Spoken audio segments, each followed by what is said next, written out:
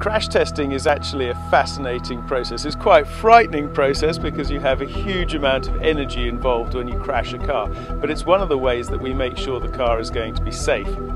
The FIA actually sets the crash test criteria. So we have to design the structures at the front of the car to absorb that energy in a very controlled way without big bounce backs or anything like that. There are a number of other static tests that are performed on the chassis to make sure that the chassis is actually strong enough and stiff enough to manage energy when we have a side impact, for example.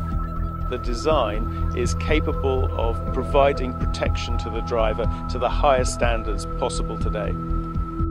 With ZEOD, we also have a battery, and this is quite a new technology to crash.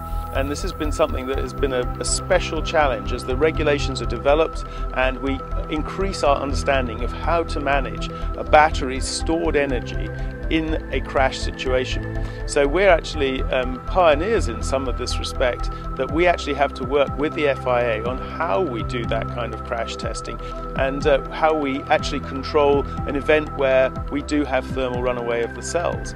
And this process of going racing actually gives us the opportunity to test in real life these very high power batteries and extreme conditions. The Le Mans is the ultimate test in endurance of any technology, and we will be testing the very significant electric technology in the ZEOD.